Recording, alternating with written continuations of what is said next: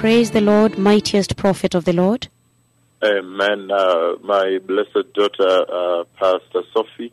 Well, the Lord Jehovah has spoken with me. Today, the Lord Jehovah spoke with me just a few hours ago about this revival, the big revival that is consuming the nations of the earth, the revival of the return to righteousness, the return to holiness, and to prepare the way for the glorious coming of the Messiah. Well, in this conversation, the Lord, He took me to a place. There is a graveyard. I see one tomb buried and another tomb. So I think this other second tomb was not yet buried, but it's at the graveyard. And then the Lord resurrects.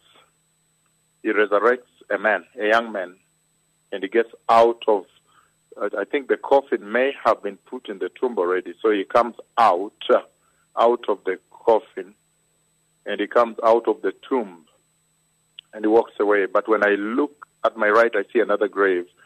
However, on my left, I see this grave, and it had been dug, and it's a young man. He's wearing brown clothes, brown shirt, and he gets out of this coffin here. But they had laid the coffin, I see, as if the coffin had been placed in the tomb already, and probably not yet covered. And he gets out of there and he walks away. Now, the Lord is speaking about the resurrection of the dead church in a very relentless and consistent and persistent way. And we know that this is a tremendous highlight and climax of revival in the history of the church. And this is coming at a time when we are still celebrating and handling the resurrection of Mama Rosa.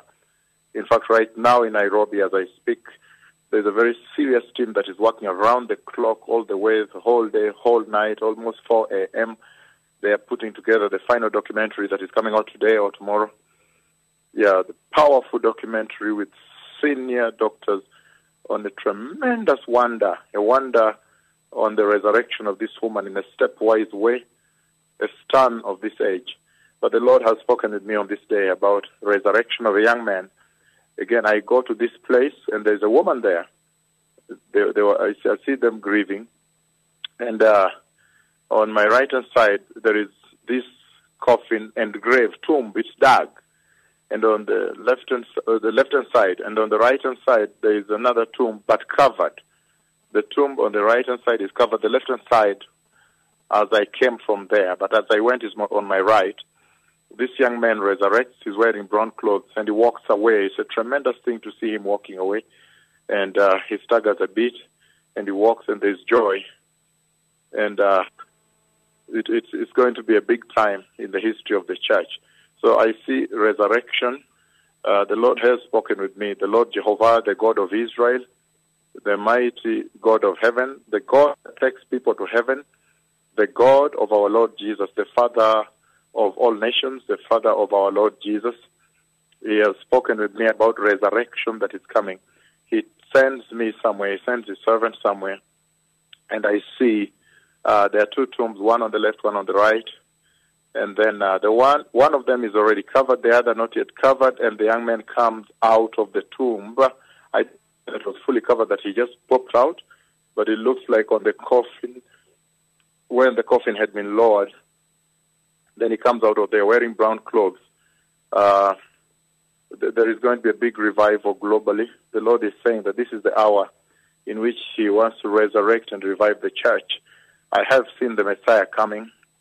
This is the messenger of the reign, he about whom it was spoken that I shall send my angel ahead of you to lead you to the promise. That even as I know him, I really know him. I have put my spirit in him, my name in him, and my glory in him. Please do not bring your rebellion to him, because I really know him. He will not forgive you. The Messiah is coming.